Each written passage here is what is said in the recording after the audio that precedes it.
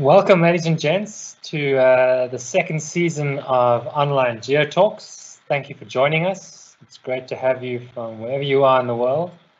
And tonight we have a very interesting and appropriately titled talk, Social Distancing in the Devonian, by Cameron Penn-Clarke, who is an alumnus of Wits University, and he graduated from the School of Geosciences and the Evolutionary Studies Institute with his PhD in 2017.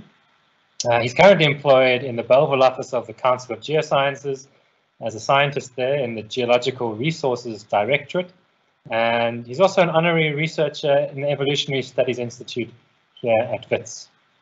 And after obtaining his PhD, he held various postdoc positions at the Zika Museum in Cape Town, and also he is an Arthur W. Prowse Fellow of Van Mildert College and Durham University in the UK.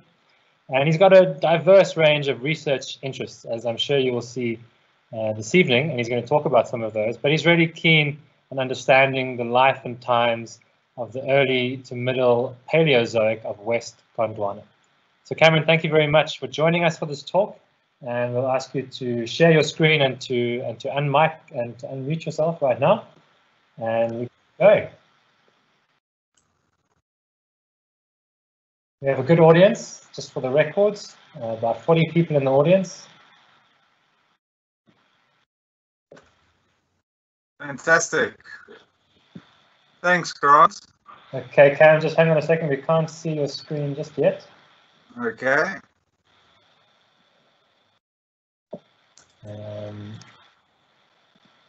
Give me a moment. Okay.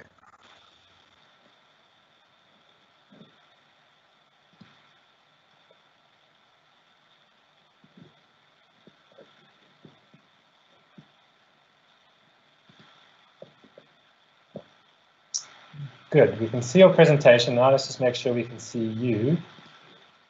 Okay, so all right, I'll turn the video on. How's that looking?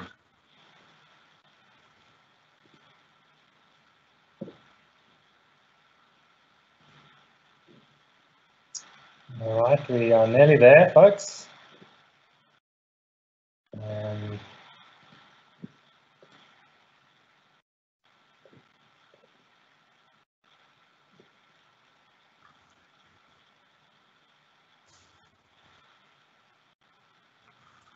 All right, Cam, you are now, your PowerPoint is showing, your video is showing. If we have a bit of bandwidth issues, we will we'll just turn off your video, Cam. But for now, it seems to be fine. So you are good to go.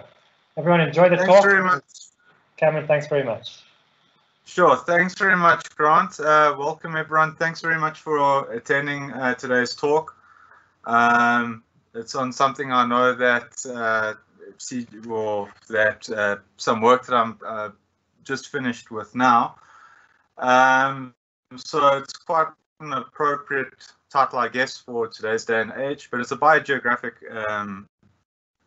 paper that is coming out soon that I've done in conjunction with Dave Harper at Durham University. And what we looked at were looking at using social networking tools to assess cues for long-term isolation and bioregionalization, but using brachiopods of all animals in West Gondwana. So, as always, what I like to do is just give an introduction to folks who don't really know about the Devonian period, what was really going on. About 4 million years ago, Gondwana was located around the southern period. Gondwana migrated northwards towards Laurisia, eventually colliding later on in the Paleozoic, forming the supercontinent of Pangaea. So that's pretty much gives a paleogeographic sort of setting of what was going on. But at the same time as well, when we look at climates during this period, what we do know is that the Devonian overall was a hothouse period, so very warm compared to today. There weren't any real, well, there's no real evidence for any polar ice caps forming at the South Pole, where Gondwana was the largest sort of, or the largest landmass located there. And most of the period, except for the latest Flaminian, so right at the end of the Devonian period, one sees these ice caps starting to form. So quite warm compared to what it is now. No real ice caps, but at the same time, using lithological indicators for climate, we do see that climate was more or less equitable and divided in the sort of belts as they are today. But from a biological perspective, it's a very interesting period. So just for all my fellow South Africans, to where we are located right down south around the South Pole during the Devonian period. Now, what was very interesting is that during this time period, we saw the rise of terrestrial plants. So at the beginning of the Devonian period, these very simple bryophyte, very simple embryophyte type plants make their appearance and start colonizing land. At the end of the Devonian period, we have the first forests appearing. At the same time as well, animals start making their movement onto land. So arthropods made their first moving onto land and starting these very early food webs. In the seas, ammonoids make their appearance and diversify in a very big way. We also see the rise of true sharks, ray fin fish, and fleshy fin fish, such as coelacanths. And these coexisted alongside these very older orders of fishes, so placoderms, acanthodians, and jawless fish. But these guys didn't make the cut at the end of the Devonian period, and they went extinct. But what is very interesting are, of course, these fleshy fin fish, these coelacanth type animals. Throughout the Devonian period,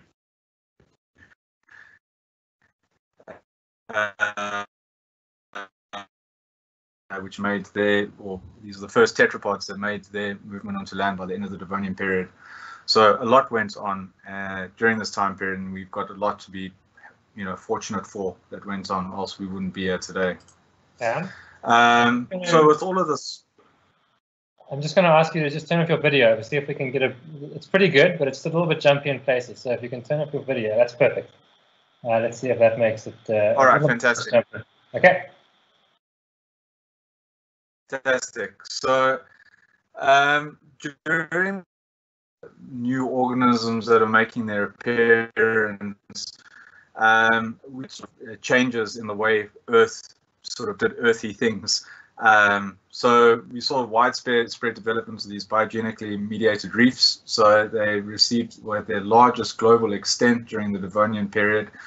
And then also at the same time, the rise of terrestrial plants or terrestrial adapted plants had other effects. So land, we had this encouraged colonization efforts by animals, start of new terrestrial-based food webs, new pathways for weathering. Soils also sort of make their real appearance, if you could call it that.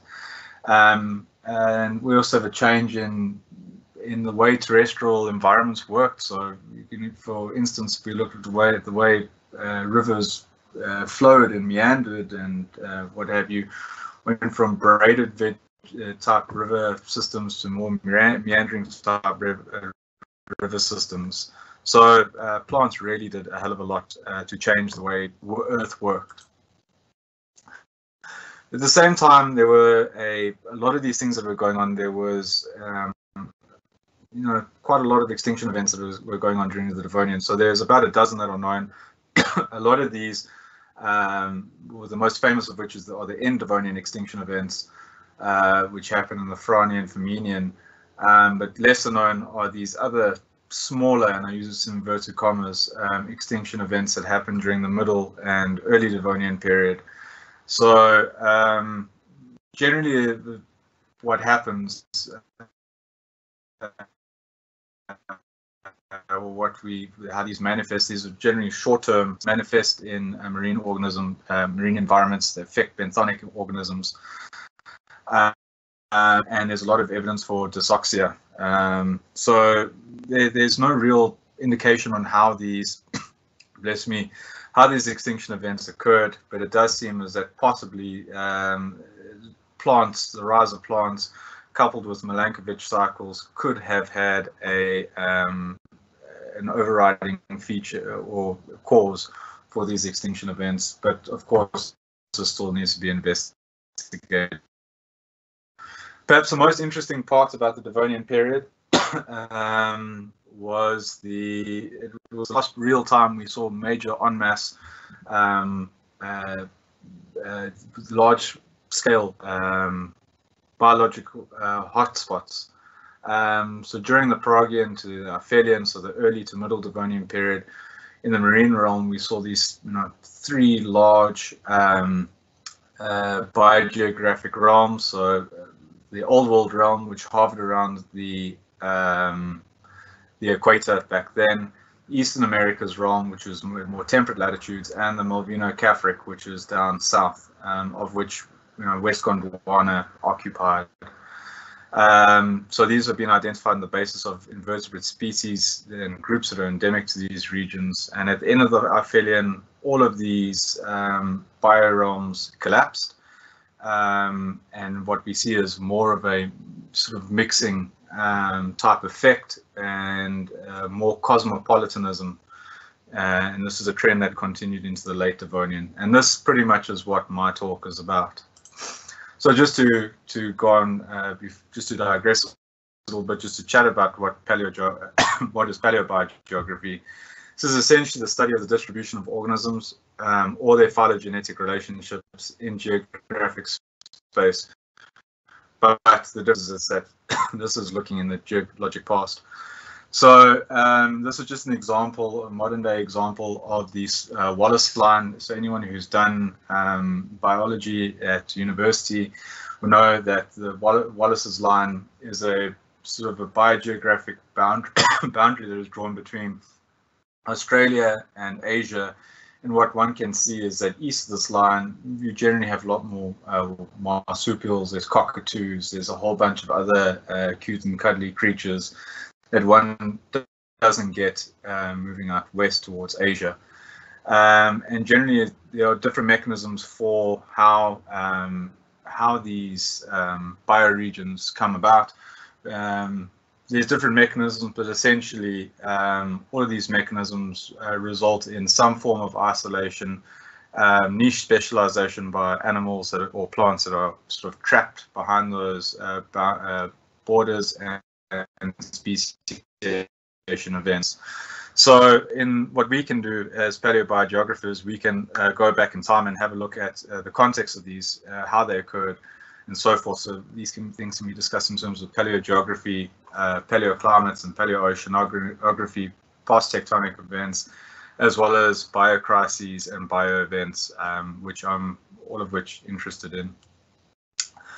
So just to give a brief history on Devonian paleogeography, this has been something that has been noticed since the 1800s. These are pre-tectonic paleogeographic on how these bioregions existed. It's been well known and well established that some entrenched causes for bioregionalization.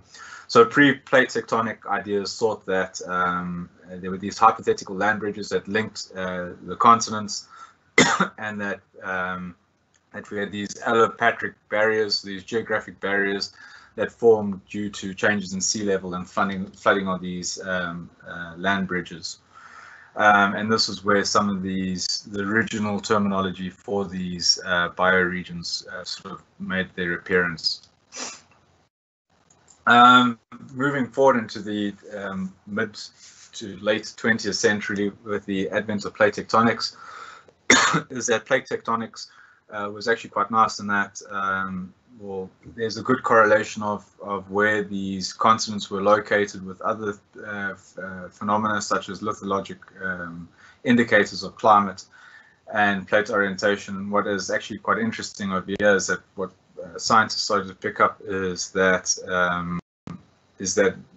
actually this makes more sense, and some ideas that started to pop up, as of which were new ideas for barriers for speciation and isolation, being tectonic dependent climatic or latitude dependent climatic forcing, tectonic configuration, or paleo-oceanographic regimes, which is sort of a half and half of both ideas. So this is just a more recent study that was done looking at these bioregions. This is by colleagues in Australia, and what they did, they used an approach to assess the validity of each of these bioregions. So the three big bioregions, the Eastern Americas, Malvino-Caffric, and Old World realms.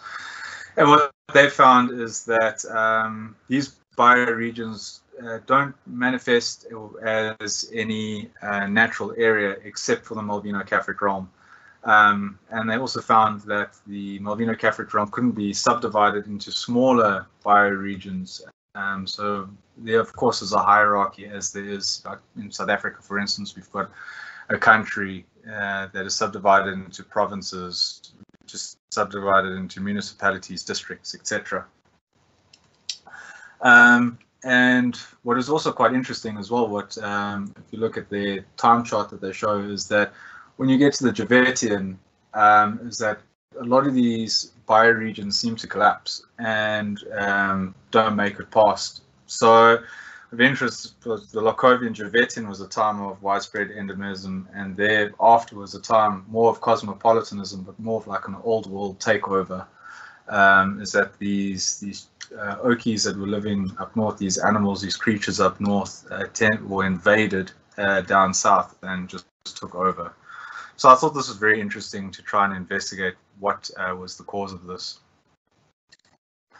So going back to the Malvino-Caffric realm, as a realm, bioregion, it's wholly restricted to southwestern Gondwana, hovers around the South Pole, and it was first recognized on the basis of several endemic brachiopods and later trilobites.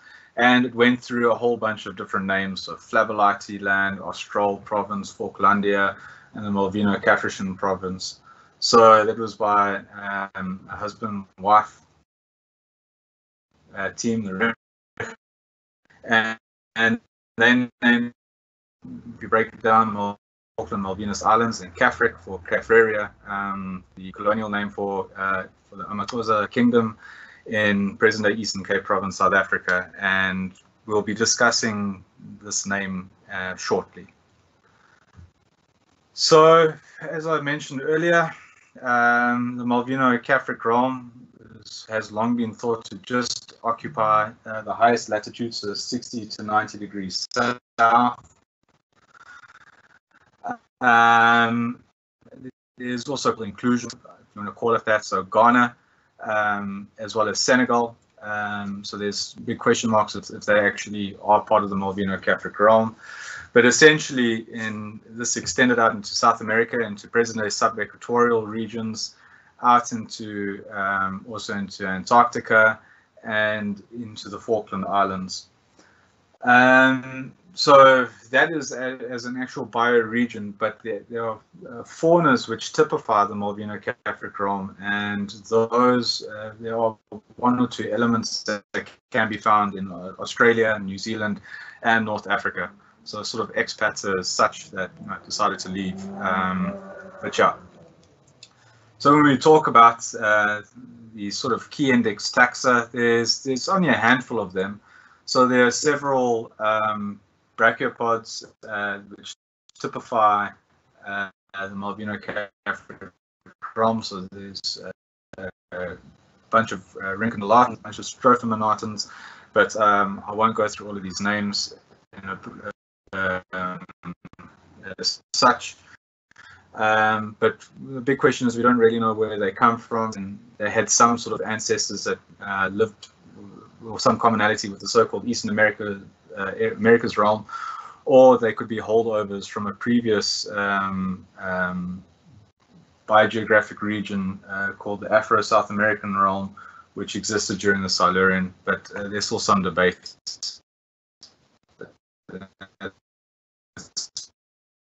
And to include a bunch of more cooler organisms, I guess. So a bunch of trilobites, these phacopod trilobites are called monids.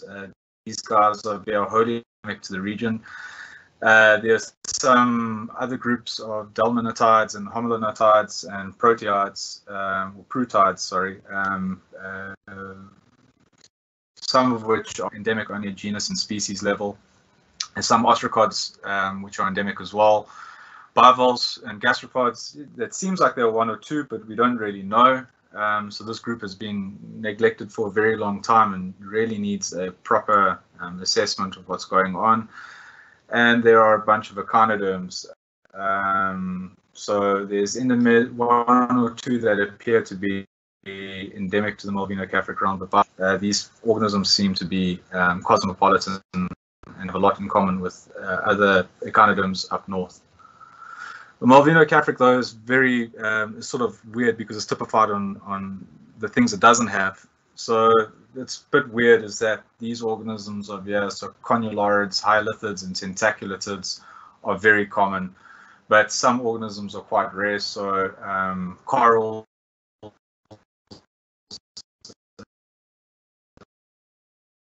were located around the South Pole back then, cooler water and probably intermittent periods of sunlight. But some organisms are quite weird that aren't there. So graptolites aren't present, which is a problem because then we'd be able to age date these things with ease. Conodonts are seemingly absent as well, which is also a bit of a shocker. Goniotites are rare. You do see in Bolivia, one or two have been found, but these things obviously are migrants from elsewhere. And there are a bunch of brachiopods that are also widespread during the Devonian period, which are absent. So rhynchonellides, tripods, and pentamerides. But our new research suggests that there are one or two rhynchonellides and the tripods in the Malvino-Caffric realm. So it's research for another day. So when we think of these things, these animals living together around the South Pole, they must have, what we do know is that based on the sedimentology of these successions is that it was broadly shallow marine siliciclastic environments, so pretty much similar to what we have off the around this present day South African coastline, very sandy, storm and wave dominated shore face type environments where they lived in. And again, around the South Pole, there weren't any carbon, or very few or no real carbonate reefs, free of polar ice caps, and the majority of these animals had benthic lifestyles, so they lived on the substrate itself. And it's thought that these guys lived in peace and harmony, in that these strong thermal boundary prevented any exchange with organisms from the north. So looking at the Malvino-Caffric realm itself, there have been previous attempts to subdivide the realm into smaller regions on the basis of trilobite taxa. So taxonomy, the problem with this is that the taxonomy varies from country to country, and the taxonomy is questionable. So we actually need some cross-continental vision to take place over here. And also other studies that focus on particular groups. But there are some patterns, is that within the Malvino-Caffric, one can see there's this clear east-west schism. So pretty much everything in Bolivia and the pre-Cordillera in South America is in Brazil and the Parana, as well as the Ventana in Eastern South America, and there's also this hunch, suspicion the Andean region was probably the point origin for all these organisms, and there's also some inference as well as that through time that there has been some demonstration that sea level must have acted as a mechanism for vicariance and geodispersal, so for isolation and dispersal mechanisms as such. But this is quite sketchy in that a lot of the time we refer to the global sea level curve, but we don't really know what was causing changes in sea level during the Devonian, since there were no ice caps. So this is another bugaboo I have about some of these models, but still they are interesting, they're valid, and we need to take them on board. So at sometime during the latest aphelion, we see a collapse in global bioendemism in bioregions around the world. It's very difficult to estimate when this took place in southwestern Gondwana, is that there were very poor biostratigraphic and chronostratigraphic constraints. But generally is the case, when we see these brachiopods, these are what I call Harbinger taxon or taxa, so Tropidoleptis and Rhapidothyris. These guys are sort of old world markers from these more warmer regions. And generally is the case is that when one sees these brachiopods in fossil assemblages, the typical Malvinocapric fossils or taxa aren't there. So it seems what we do see is that the collapse of these bioregions and the movement towards cosmopolitanism seems to be tied to one of these extinction events. So either the Kachak, the Hotesh, or the Dalaji, or all, we don't really know. But what we do know is that whenever we see closure of these biogeographic regions in the Malvinocapric realm, it always does seem to be linked to transgressive events. So it's been seen so far in Bolivia, in Brazil, in Argentina, the Falkland Islands, and in the Bokafalk group. But this is a story for another day. Hopefully I'll get time to finish this paper this year to describe this. So this is also quite interesting stuff.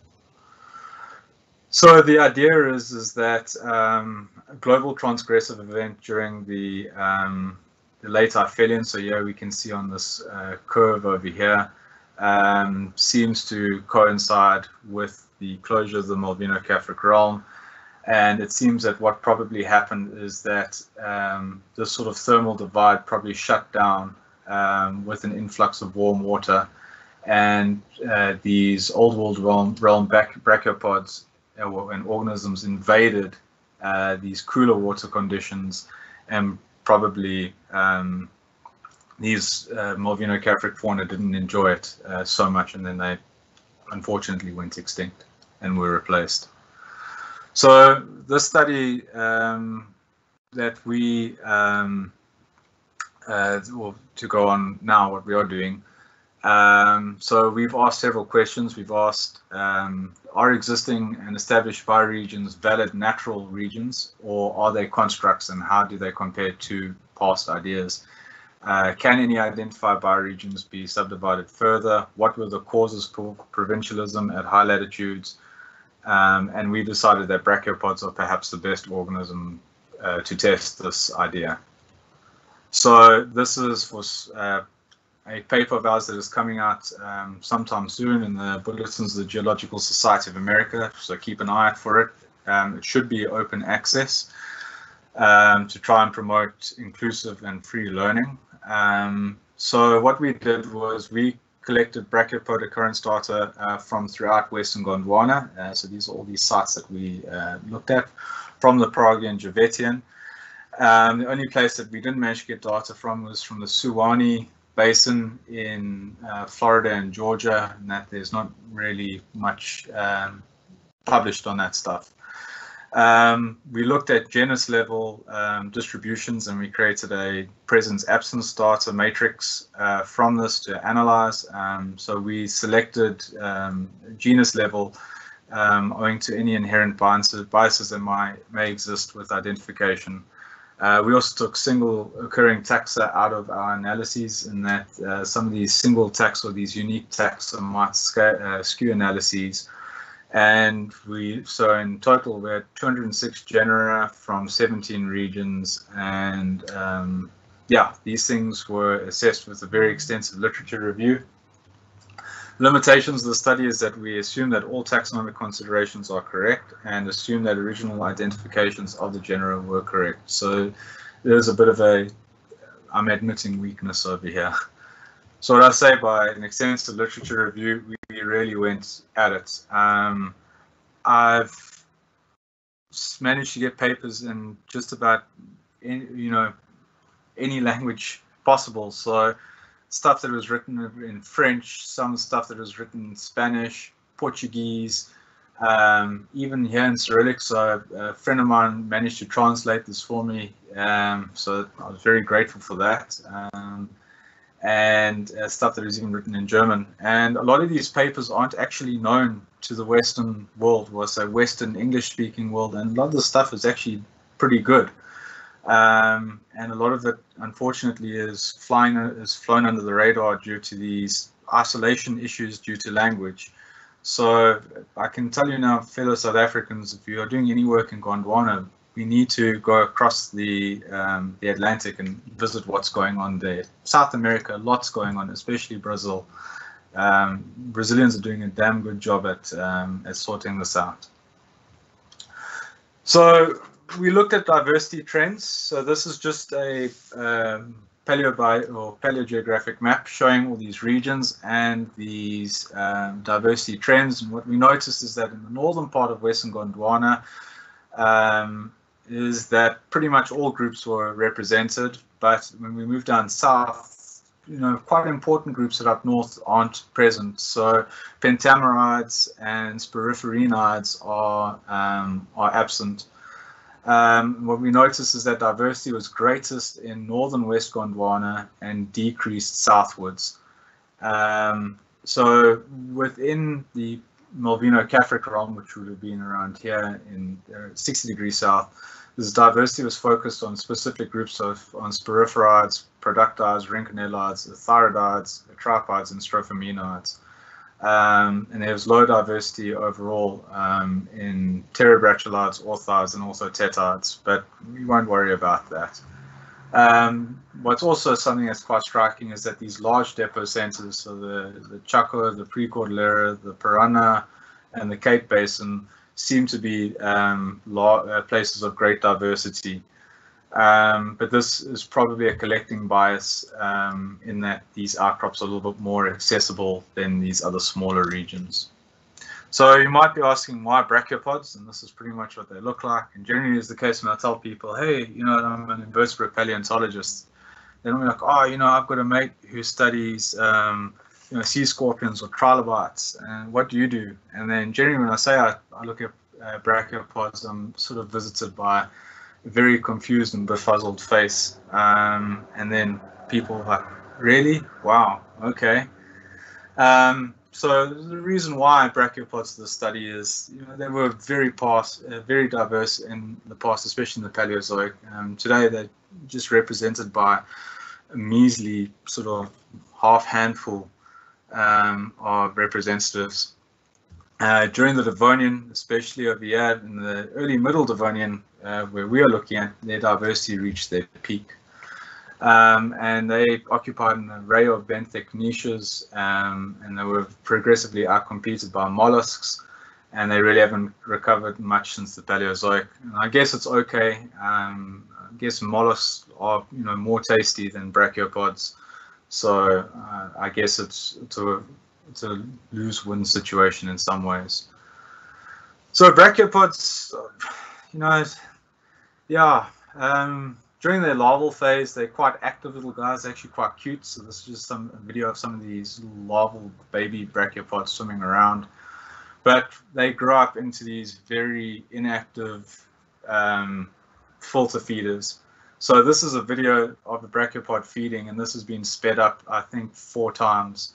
And it doesn't look like much is going on.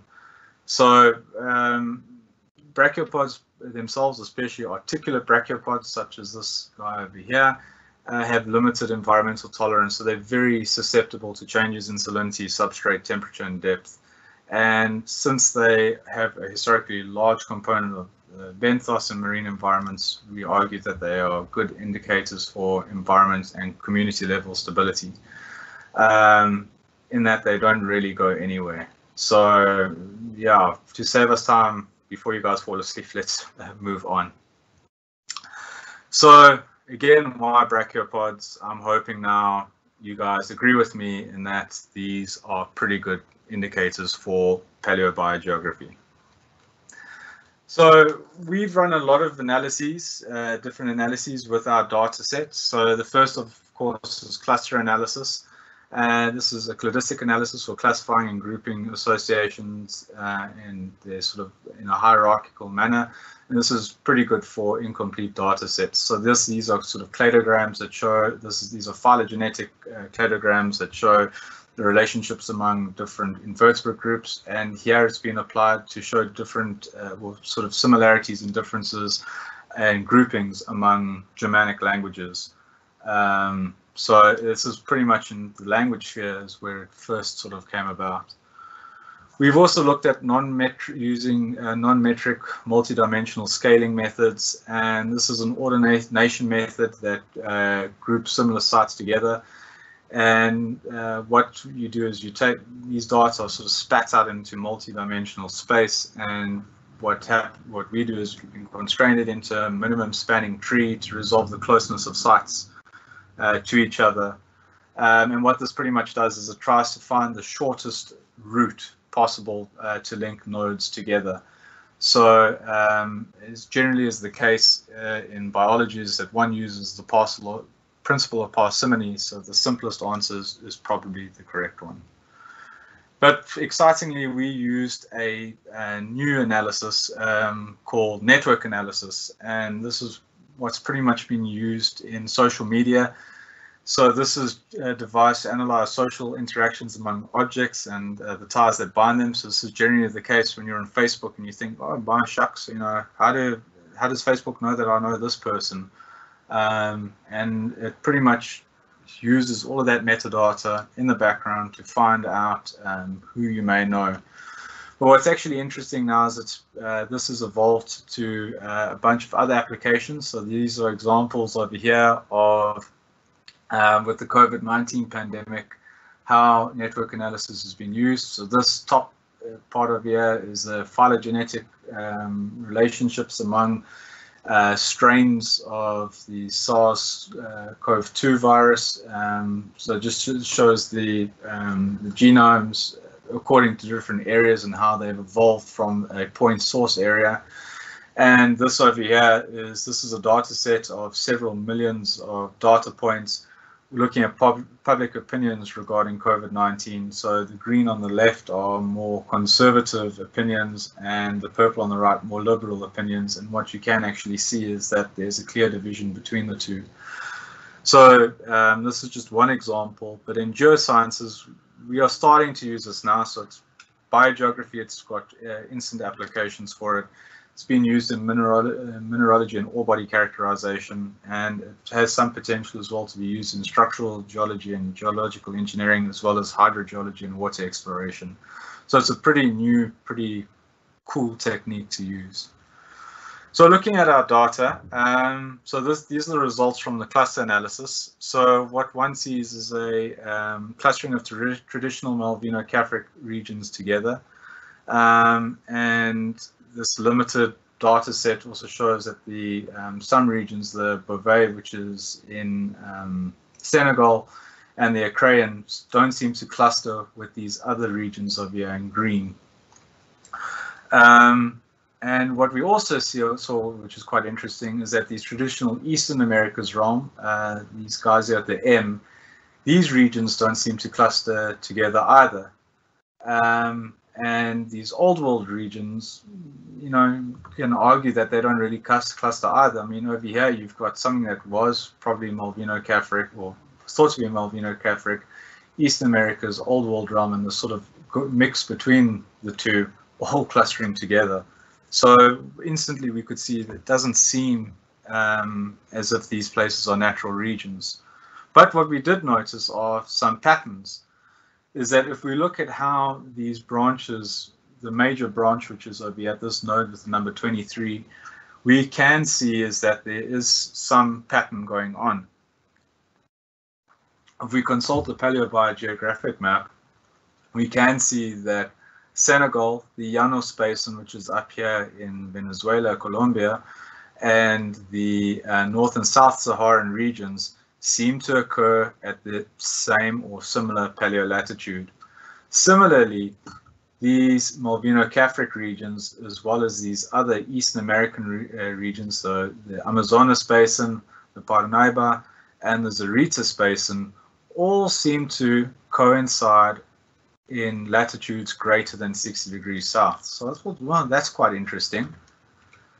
And what we've seen as well, if you go up on this branch again, is that one can see other divisions as well taking place, is that one can actually see there's a separation, you know, moving inwards on the circle on these latitudes.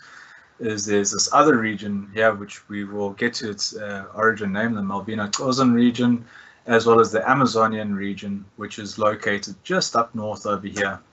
So these were quite some interesting patterns that we started seeing in our data. So there seems to be, if you could imagine a bunch of rings moving inwards, so too are these regions of these groupings. But what we also notice as well, that some regions don't seem to have any real patterns. So these are the Parsis, the Ventana, and the Fox Bay, which is, so there's the Ventana, Fox Bay, depending on who you believe where the Falklands are. There, here's West Antarctica and the Parsis up here.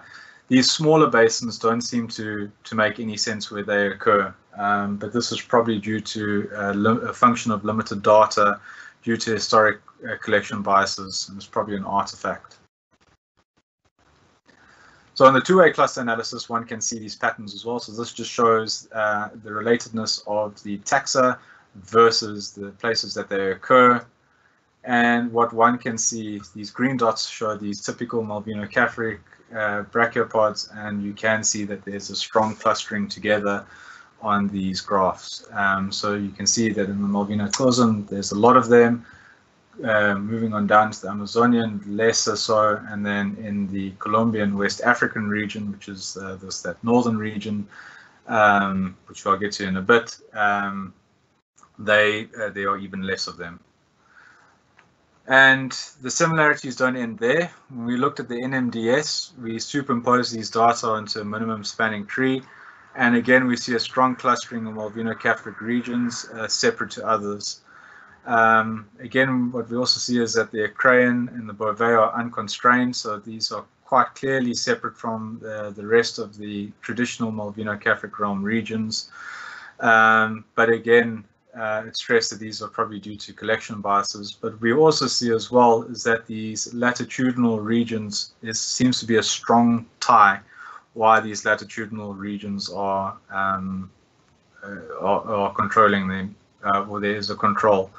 And again, we look at these relationships, we can see that the Amazonas shows some sort of similarity of here between the Parnaíba and the Amazonas basin. So the Amazon bioregion seems to be a real thing, as well as the Malvino-Cozan region. And what's also interesting as well is that the smaller divisions within the Malvino-Cozan, the Andio South African, which was over here, as well as the Parana, we can already see that there's something going on over here. So it's quite interesting is that we started to see these latitudinal controls over the fauna or their distributions. Then lastly, we looked at a network analysis, and this is, well, sort of it constructs more than just a pretty picture. So here we color-coded depot sensors according to the second and third order, the large bioregions that were elucidated in the cluster analysis and the NMDS. And this is by no means been tweaked or played with. And what we can see is that we start seeing that these regions definitely start pulling out in different regions. And what we can see is that there's a strong clustering of these depot centers in accordance to their bioregions, or their home bioregions as such. And these are the relationships among these bioregions. So it's no surprise in that that we are seeing these things. But what's also interesting as well is that if we have to superimpose the latitudinal sort of lines on top of these data, again, we are seeing some patterns. We are seeing a strong support for this high latitude bioregion, separate from this temperate latitude bioregion, as well as smaller divisions within the Malvino-Clausen. So being this Andio-South African, you can see it's quite closely pools together, and the Parana Basin being something altogether very different. So also as other points of interest, we can see as well possible migration routes that these brachiopods, when they were in their larval form, could have distributed along. So the Amazonas and the Parnaíba, the Amazonian bioregion, is probably an intermediary between the Malvino-Clausen and the Colombian West African bioregions. And we can see that interchange probably took place between the Bovee and the Amazonas, as well as the Parnaíba and the Chaco. And if we consult our paleogeographic map, we can see that these regions were in close proximity to each other back then. So it's actually quite nice, is that for the first time we're starting to see migration routes. So our new model suggests previous assumptions of bioregions of West Gondwana need a revamp. The East Americas realm and the Old World realms are totally artificial, supporting work that has been done by Dowding and Ebach. The Malvino-Catholic realm is somewhat valid, but there's a big but. Its area is reduced to exclude Senegal, Guinea, Guinea-Bissau, so this region up north. As well as Ghana. We're not really sure what's going on. It's again, there's very little work that's been done on the Acraean, and to include northern Chile, which is over here by the Zaritas Basin. Its rank has also changed to a third order level, so it's no longer, we don't really see it as evidence. We don't really have evidence for it being a large first order bioregion, so no longer sort of equivalent, it's more equivalent of a province than what it is of a realm. And that latitudinal forcing had a strong influence on the distribution of brachiopod taxa within these belts. So there's a probable climatic and ecological control, and we need more research to look at salinity, temperature, fugacity, etc. But also interestingly, the network analysis suggests that barriers for migration weren't entirely limited, and that there was some communication among these West Gondwanan depot centers, to a point. So that's pretty much what our new model shows, and there's a trend. There are these trends that one sees.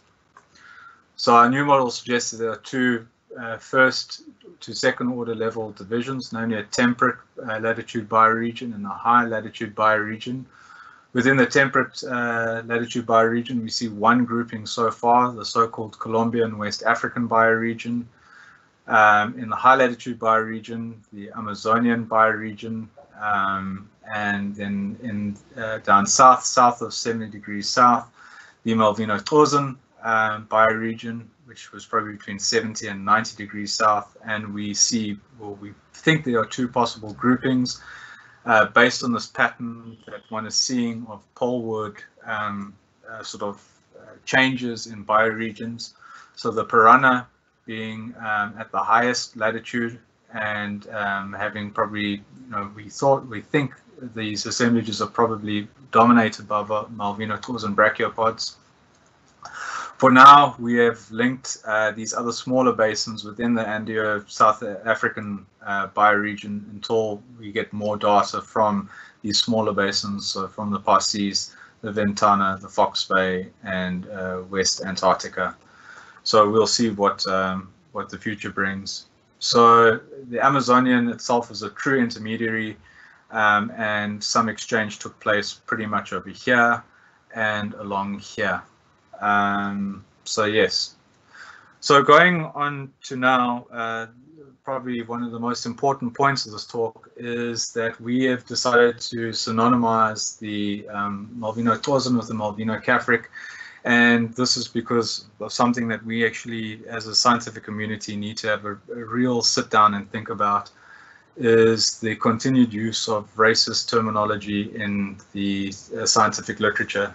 So I don't need to spell it out, but the Catholic part of Malvino Catholic has got race and variations thereof have racist connotations. So Catholic itself is from Caffraria, which was the name given to the Amaxhosa, or what is we recognize as the Amaxhosa kingdom and her people, for the Eastern Cape province, and it still pops up in scientific literature, both as the name of animals and plants as well as fossils, and this is something that we should look at removing. There's no excuse for this, it has to be taken out. So we've decided to take that out and replace it with Xhosan, to refer, a more suitable word, to refer to the Amaxhosa kingdom and her people, the original inhabitants of the Eastern Cape, who were subjugated during colonial exploits in South Africa. So this is just a way in which we are hoping to use fossils to fix the past. Well, not to fix the past, but to heal the past. One can never fix it, we can only heal it.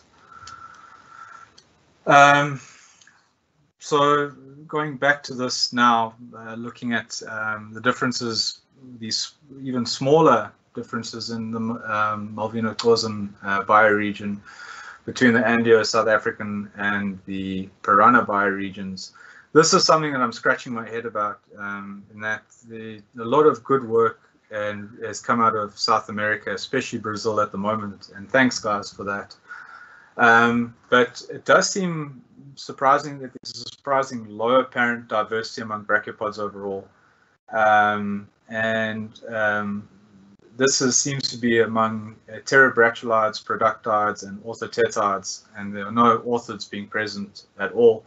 So there's something about those types of brachiopods that we probably need to explore in future. And it could be one of two things, is that there could be a strong ecological reason why those groups couldn't persist at these very high latitudes. So perhaps they couldn't take a pedicle hold on there, maybe it was too cold or too rough, or what, we don't know.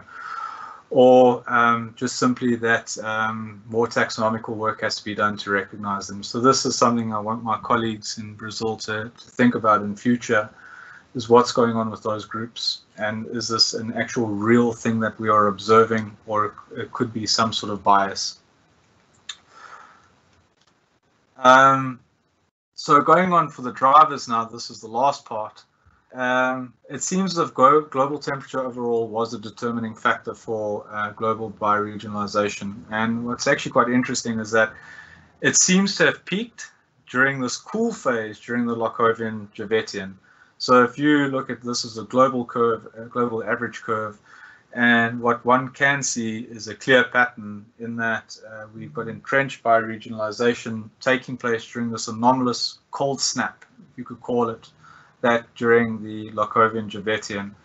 So there were probably these thermal barriers that had an influence over sort of niche selection among these brachiopods. And there's no surprise that it ended during a warming phase. So we see that there's this warming phase that sort of takes place during the earliest Jevetian, and you have this sort of global collapse in these bioregions. And here within West Gondwana, we see previous work that has been done is that the old terminology, East Americas, especially the Venezuela, Colombia province, collapsed. The Malvino Xhosan, Malvino Catholic collapsed, and what we do see is that there's this old world takeover. So there was probably something going on. Now we need to ask, what was that? So I've started looking at this. It's a story for another day. Malvino Xhosan bioregion never really recovered. So that's research that should be coming out sometime later this year. But we need to ask what caused this cold snap, and during this overall warm period, and what caused it to end. So is it something to do with the rise of plants, and first forests, changes in orbital forcing, or something even more catastrophic? So looking towards the future, we need to remember that biogeographic barriers are hypothetical constructs that can only stand if they can be tested. So we should remember is that we are scientists, and we should continue to ask questions, and we should continue to test things before we trust them. So we should expand this into East Gondwana and eventually Laurisia, because what's interesting, if you look in the sort of line of sight, Gondwana, New Zealand, and parts of Antarctica, as well as, depending on this reconstruction, where Australia was located, are more or less in line of sight of the Colombian West African bioregion. So it'll be very interesting to see how these compare out east, and to look at a more global picture of this, to see if this is a pattern happening in Laurisia. Should maybe also expand this to include more mobile organisms, and even perhaps one day look at similar analyses but using entire communities to see if the same trends are observable. So it's important to note that work such as this is important on is reliant on good taxonomy. So the Malvina-Clausen group is in dire need of revision. And there needs to be an investment in paleosciences, especially fundamental taxonomy. A lot of departments around the world are focusing on analyzing their data. Meantime, a lot of the times the data that they've got is incomplete / rubbish. So I can tell you now, there needs to be some investment back on good old school taxonomical studies. And also more inter-Gondwanan research needs to take place. As I say, the South Americans are really, you guys are doing such a good job, and yeah, we need to actually talk more and create stronger ties to, reunite Gondwana as such. And, the Aussies can tag along as well as the New Zealanders. We like you guys. We also need to understand, we'll look at how smaller depot basins fit in this model. So we need to try and intensify collecting and incorporate data from Ghana, the Ventana, the Falklands and Antarctica. And also as well, we need to see if these biogeographic regions shift through time. So we need better inferences for age constraints in the Devonian of West Gondwana. And unfortunately, South Africa is the last clue in solving this question, that we are doing a very, very shoddy job at trying to date our rocks. Well, if they have not got mineral resources, we don't care. So we need to change that now, because it could be something interesting. So this link also between latitude and climate with biodiversity and its demise needs to be explored further. So there's a good link between these phenomena and biocrises, as well as looking at the innovation of organisms. So more multi-proxy and interdisciplinary research is required. We need, of course, empirical data on salinity, temperature, oxygen fugacity, isotopic stuff, geochemical stuff. This is needed first and foremost. And we need to link all of these data sets back to fundamental topics, being sedimentology, stratigraphy, sequence strat, and geochron, of course, with the taxonomy. So there's a hell of a lot of work to do. And also, why is this important? Well, we need to start having a serious think now of what what polar regions are going to be like without ice caps in future, since we are doing a pretty good / bad job at melting them. So we need to start looking at how these sort of environments and ecologies react to changes. So as you well know, the poles are very, very sensitive to changes in sea level and temperature. So similar to the Devonian, we are entering a global warming phase. We need to understand these past bioregions and their interactions among these communities to try and help inform, model, and predict how organisms will react in future. And of course, looking at benthonic organisms is probably first and foremost, and that they're the most vulnerable to environmental change and form one of the largest components in marine trophic webs. And if those collapse, fisheries collapse, everything collapses, and we'll probably die. So this is why stuff like this is important. And that's me. And really, thank you so much. From my brachiopods would probably say the same, from the bottom of their pedicles to the tip of their apertures. Thank you very much for all of your support. Council for Geoscience has been extremely supportful in this. I thank the executive for giving me permission to go across to Durham University to conduct this research with my collaborator, Dave Harper. I just joined the CGS for a month before I got the opportunity to go over where I was a research fellow. So thank you very much for that opportunity. Of course, gratitude goes to Wits and the ESI. Thank you very much as well for being an incubator, for allowing me to do this sort of research through the years. I know I must have made people mad, especially myself, by looking at invertebrates. So thank you. And of course, my friends and colleagues at the Geosciences Department, thank you. And thank you for also providing this platform for Geotalks. Really, thank you very much. And of course, the DSI and NRF, yeah, thank you as well, also throughout the years, for giving me money to do this stuff. This stuff has got very high, far-reaching implications in the future. I believe it does. And it's a way of putting South Africa on the map and showing that we can be hubs of innovation. Thank you very much, guys. Keep well during these crazy times and be safe. Thank you, Cameron. That was excellent. You can keep your slides up, just in case we have questions you want to go back for. There are a few questions, so if you have some time, let's ask a few of them. Sure. And I think this is a super cool methodology you've applied here. And the first question that we have comes from Victor, who I think is from the ESI, so thanks for watching, Victor. What do network analyses do or tell you that other, perhaps more traditional or older analyses don't tell you? Well, the big thing for me is that what I like about it is it shows, visually shows the interrelationships of your data sets. So from that perspective over there, I like it in that I believe you can't use one or the other. You have to use both together. So it's a way of actually maximizing your traditional data sets. So it's a way of, I guess, milking more out of these patterns that you see initially. So yeah, I really like network analysis for that reason. Okay. Then we have two questions from Martin, actually. The first is, does this new clustering affect the thinking on Gondwanan reconstruction at all? So this is something I've also thought about at some length. Is unfortunately also the other thing with paleobiogeography is it's very much controlled by what the paleogeographic reconstruction itself is.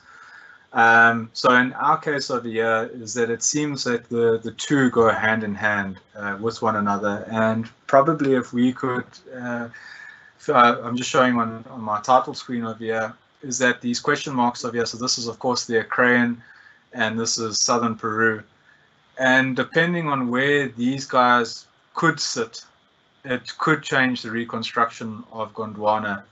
For me, it's more of a rotational thing, is that probably if we show that the Acraean was more Malvino-Xhosan in character and South Peru more Colombian, West African in character, there'd be some rotation of Gondwana within those latitudes. So I think the two will work together. It's just, I'm trying to go across to Ghana hopefully next year to have a look at their collections and try to see if we can refine this a little bit. So as it stands, no, but could it change it? Yes. Okay, and Martin also asks, how difficult would it be to overcome the collection biases to constrain some of these areas, and are we talking about needing thousands of more samples, or is it a little less rigorous than that? Well, the thing is, and this is a problem I've seen worldwide, is a lot of the times the biases themselves are, how can I put this in a very nice way? Sometimes it's dependent on the museum or the repository where it's at, is that these data do exist. The problem is that in a lot of cases, they exist in museums on dusty shelves and no one knows about them. So a lot of this stuff requires people to actually go through their museums, and also science councils, funding agencies, universities, etc., investing in their museums, and also investing programs where people go and look at their fossils and the data that they have. Speaking of which, going back to visiting collections, the collections at the Council for Geoscience themselves have been very important in this this paper, and that the data that I got from those collections, just picking through them over the past few years, has been very vital. So to have the collections at Iziko museums in Cape Town, the issue is that these collections are virtually unknown. And I think research like this is important in that it makes people aware where those data are, and people go and revisit it and have a look at them again. So I personally believe a lot of the stuff has been collected. It just needs to be looked at again. Okay, great. And we'll end up with one last question, which I think illustrates the importance of looking across Gondwana. This is from Renato Gigliardi, who I presume is from Brazil, knows you can. So the question is, the cluster analysis considers the taxa of the whole Devonian, correct? So can these analyses be done with taxa in certain specific periods, for example, the Francian or the Gavinian?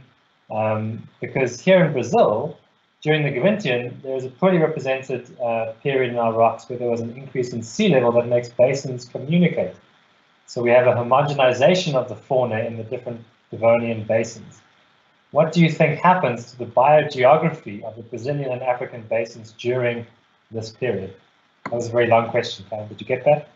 No, I got that. And Renato, I hope you're doing well, man. Yeah, thanks for that question, dude. So yes, these sort of analyses you can. That's sort of the future thinking, is that what we could do is have a look at doing these analyses in bite-sized components when we have better age constraints. So I wanted to do this initially, but South Africa, I don't believe, I don't want to say I don't believe, it's just I don't trust some of the dates that we've got. So the Brazilians, well, the stuff that you guys have done, Renato, is absolutely fantastic over there in revising. In, I think, less than 20 years, they've managed to solve a lot of these conundrums with the age of their rocks and within stratigraphy. So yes, it can be done at a slice by slice time slice period. And this was not for the entire Devonian. This was specifically for the Praguean Geotalk. As you guys have seen in Brazil, and as we're seeing in South Africa, that same transgression that takes place is that there seems to be a very depauperate fauna that's over there, or virtually nothing that takes place. The big question is that we need to actually look at as Gondwanans now in West Gondwana, is what was causing these transgressions. There was no ice cap that was melting and gaining ice at the time. So these are also intraplate basins. What was causing those transgressions? What was causing those changes in sea level? And I think if we have to figure that one out, we will also be able to try and answer that question of yours. So it's one step at a time, and hopefully we can get some cross-pollination among the BRICS nations to actually, or just us for starters, to sort this out. Okay, Cam, if you have some time, we'll just end off with one last question from Bruce Rubich, I think he's writing from somewhere in the middle of the Karoo. Yeah. Pointed out that good taxonomy is essential to undertake this work into the future. You've been working on brachiopods, and probably the taxonomy of these groups has been quite well sorted out. But what about other animals, such as mollusks and echinoderms? Who's doing this work, and how can you stimulate more work? So other groups that we are seeing, so mollusks are a particular. There's a very big problem over there. Huge problem is that someone very brave needs to have a look at them. In South Africa, no one is looking at them at the moment. In South America, I know of a colleague in Bolivia that's working on them now.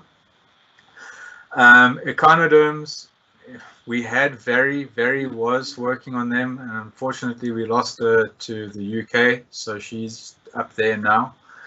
But yes, these other groups need to be looked at, and I even think brachiopods need to be looked at again, even.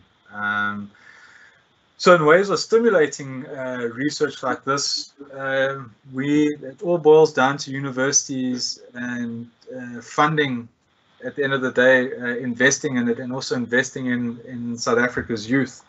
I'm a prime indicator or poster boy, I guess, for the NRF investing in an invertebrate paleontologist. And we need to look at ways in which we can secure more funding for those sorts of projects to take place. So I think it's also about being visual, making your science exciting and inclusive, and that's how you get youngsters involved. Is you make them aware about this and its implications. So yeah, there's no real easy way of doing it, but I'm very hopeful that we can do it. Thanks, Okay. Bruce. Cameron, thanks so much, and thanks, Bruce, and thanks for everyone who's watching overseas. That's really wonderful. We really appreciate your attendance at these talks. Here are the talks for next week. We can see another paleontological talk from Mark van der Brunt on pariasaurs of the Permian. We look forward to that. And then the week after that, we stay with the cutting-edge geocomputing methodology, and we have a talk from Glenn on computational modeling of all variability using machine learning and sequential Gaussian simulation. So we have some great diversity of talks in the next 2 weeks. And before everyone goes, just to remind you that we have our quota of social interaction during these lockdown times. And so if you want to join us, feel free to click on the Zoom link that you see in the question and answer bar there. And we have a little bit of social networking, or remote networking, should I say, on Zoom after this. And Cameron, please feel free to join us. And if anyone has any other questions, they can ask Cameron during that remote networking session. So thanks, everyone, and we'll see you next week. All the best. Thanks.